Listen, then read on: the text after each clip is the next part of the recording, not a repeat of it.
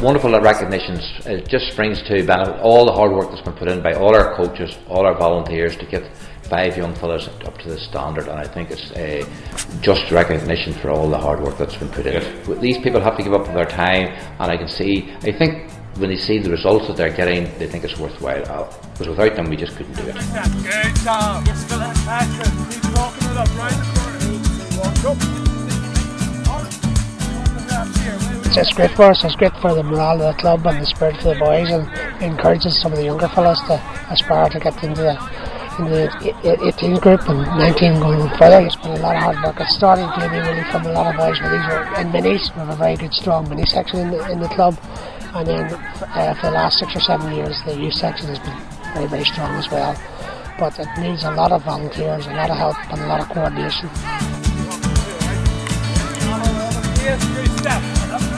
About 8 or 9 of us came through, like, some played in the pro rugby, and it's good, like, it's positive for the club and says a lot about the coach. And as you come into youth and all, the coaching gets more and more structured and just prepares you well, like, for the likes of pro rugby and stuff, so it's good now.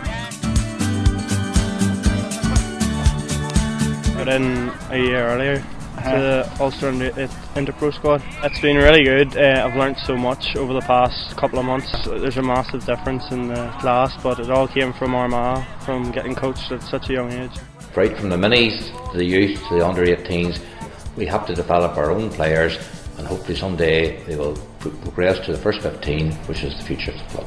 We acknowledge that the ladies play a very important part, not only in our club but in Ulster Rugby in general, and combined with the young men, I think it's nothing but the club's heading in the right direction.